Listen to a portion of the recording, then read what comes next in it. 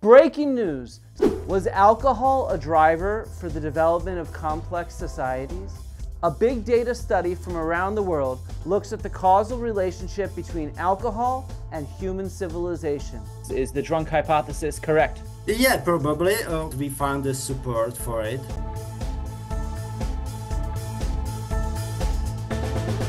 All right, everybody, we are back to old news with Flint Dibble. So for the next story, I had to open up my beer because we're going to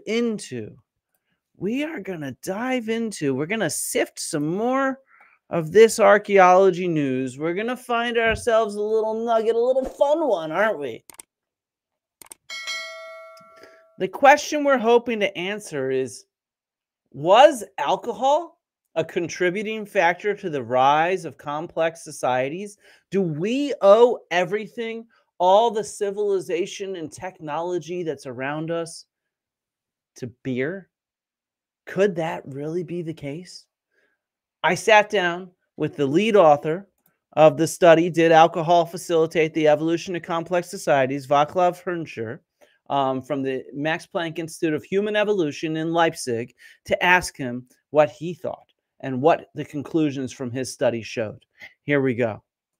So, okay, do you want to just tell us first what the drunk hypothesis is? Okay, so drunk hypothesis is labeled according to the book by Edward Slingerland called Drunk, and it is a hypothesis about that intoxication helps promote building of large-scale complex societies because it promotes, human creativity, social bonding, and also trust and mostly cooperation. Yeah, I think that makes sense. And I think it's funny that his name is Slingerland because he must like to sling one back. So you just did a large-scale study of this. Do you want to explain what you actually did in your paper?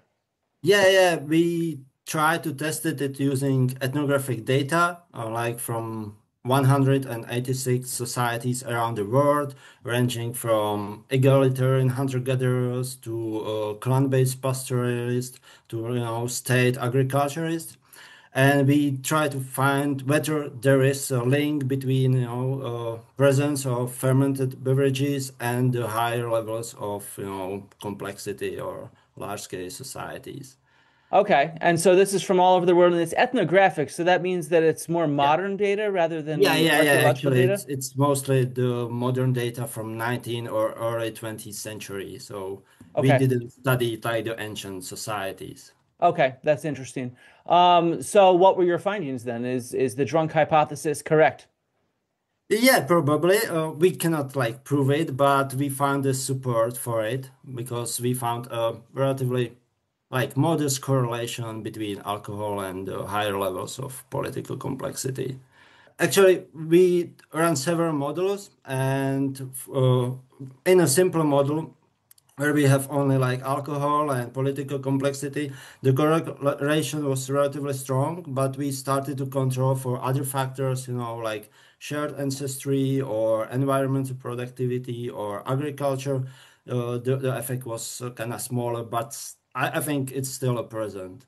Okay, that makes sense. So a few quick questions. How do you define social complexity here? I mean, that's a tricky topic, right? Yeah, it's very, very difficult to measure it. So we used a proxy called political complexity, which measures the number of administrative levels in each society.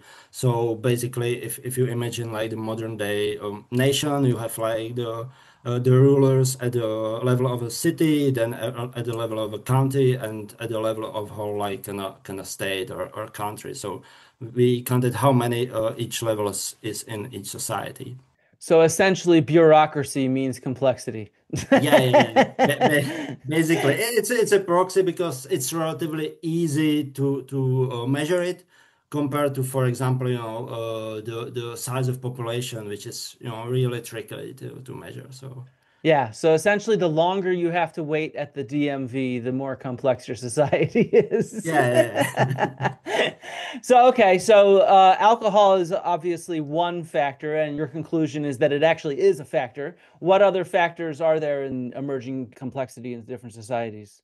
Yeah, definitely the presence of agriculture and the production, of food surpluses that, allows this like rise in population sizes, and also the specialization of people, they don't have to produce only food, but can, start to make crafts or trade and so on. And probably we haven't tested it, but, the arguments are that the religion played also an important role.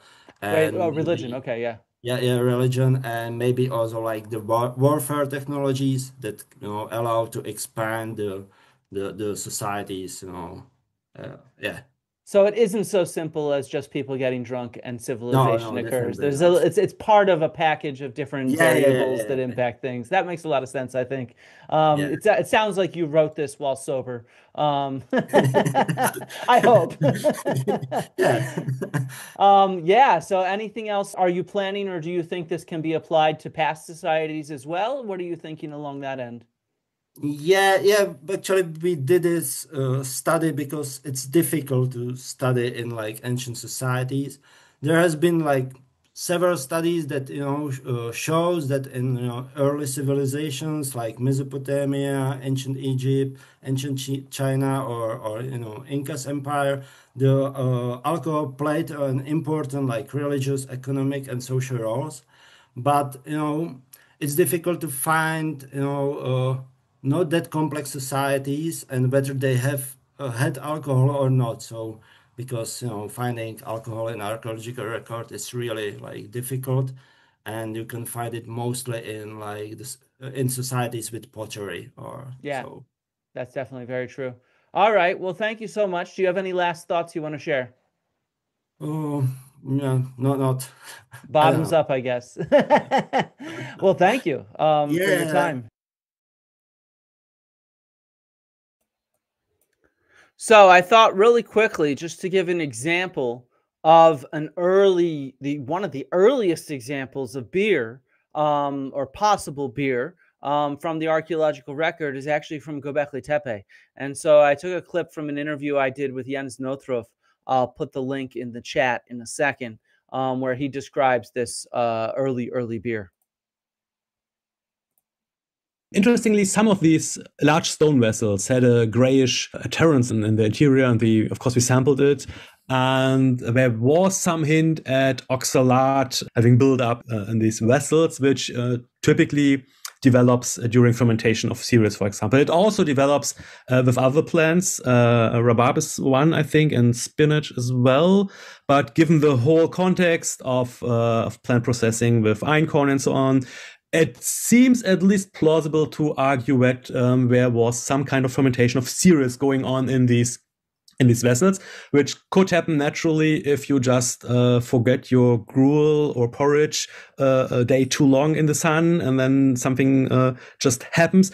Or it just might hint at a very intentional process of early beer brewing. We recreated this experimentally. It's possible, even without adding yeast or hops or something. The result is a very refreshing, but with very low alcohol, a very kind of refreshing beer-like drink, very low alcohol, which is of very variety of reasons. It's an improvement over water. It tastes better, for example, but it's also more durable to be stored up there in water. And quite interesting, something I just read up on is that the fermentation process also somehow degrades the proteins in the cereal. Celiac disease. Okay, so yeah, it helps people be able to consume grain. And this is something which the fermentation process actually speeds up the degradation of these proteins already. Okay, this is interesting.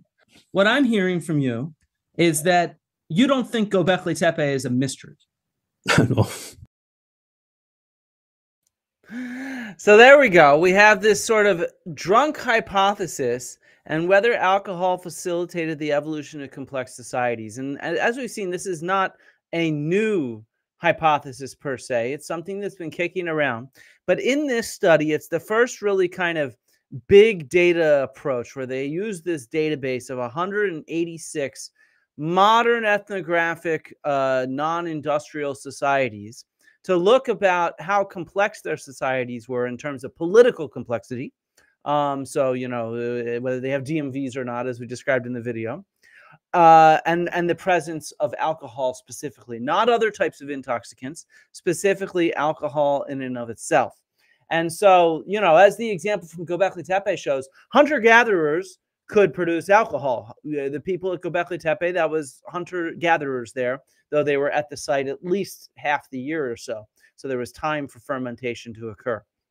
So the conclusion here is their results. So they tested the hypothesis with a global sample of 186 largely non-industrial societies, a purpose-built data set on intoxicants and causal inference methods. And they find a positive relationship between the presence of indigenous alcoholic beverages and higher levels of political complexity measured by the number of administrative levels.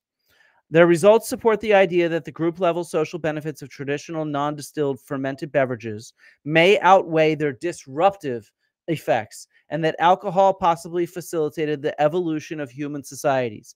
However, other contributing factors such as agriculture or religion were probably more effective drivers than getting drunk.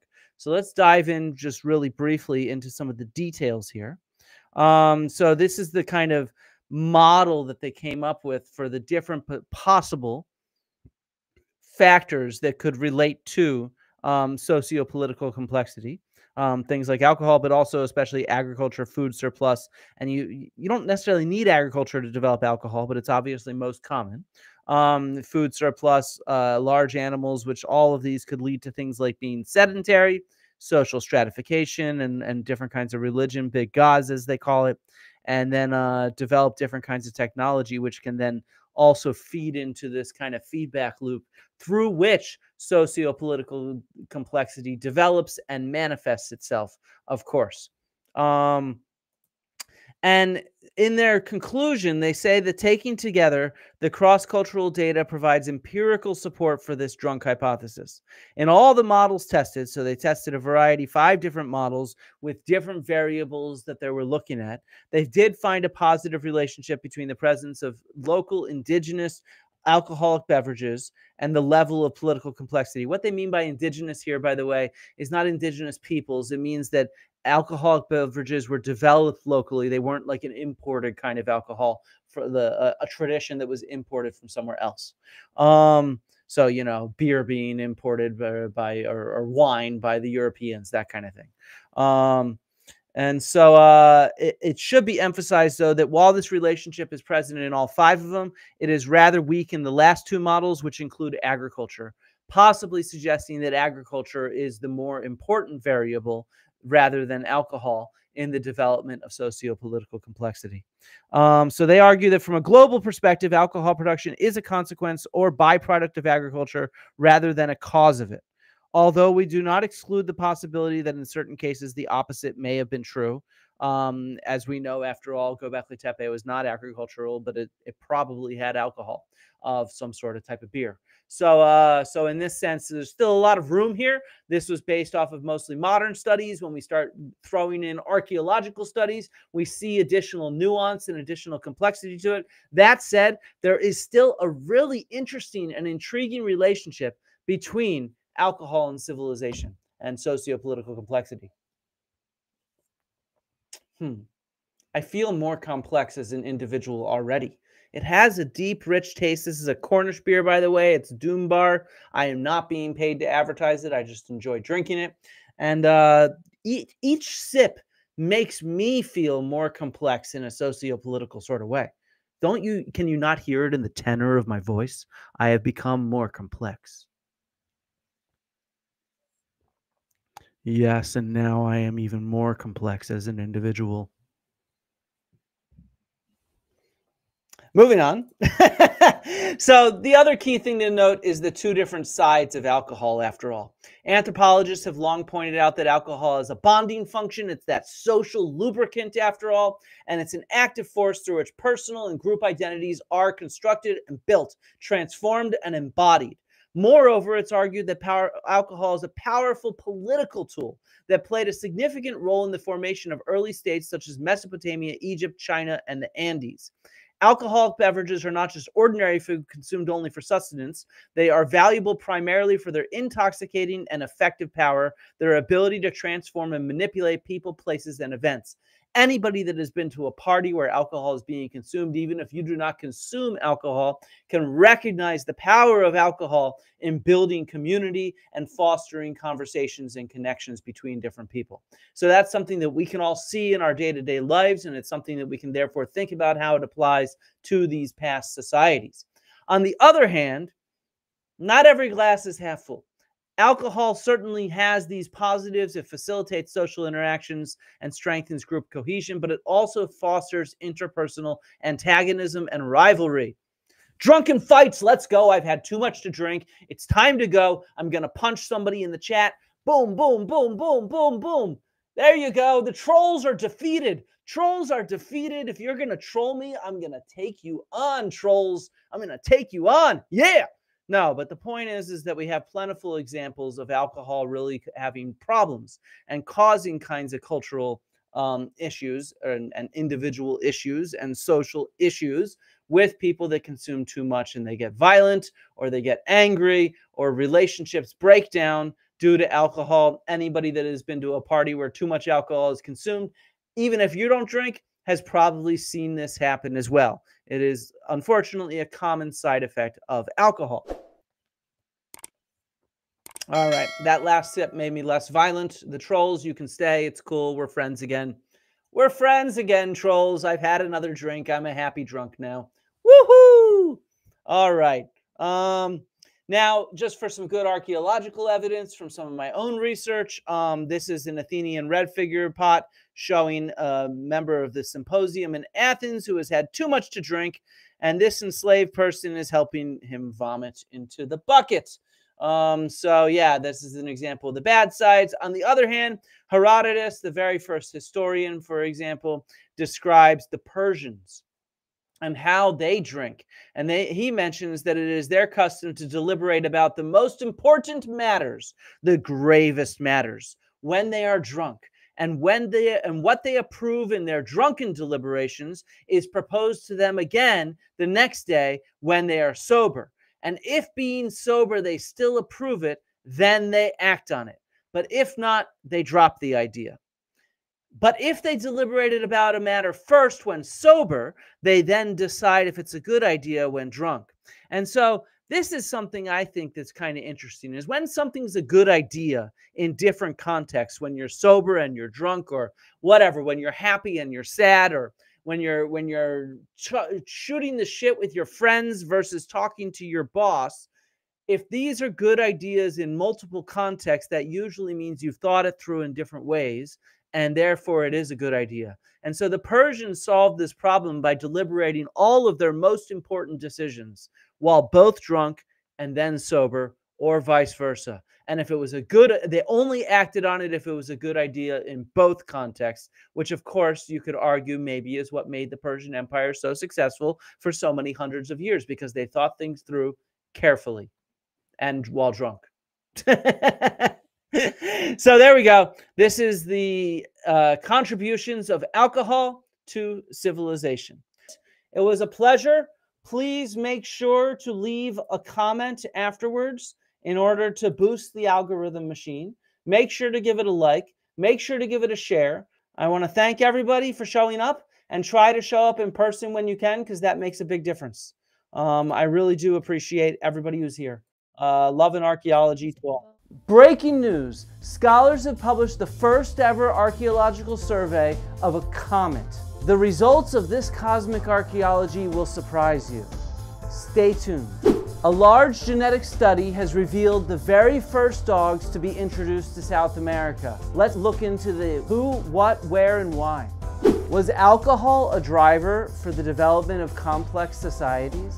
A big data study from around the world looks at the causal relationship between alcohol and human civilization. Is the drunk hypothesis correct? Yeah, probably.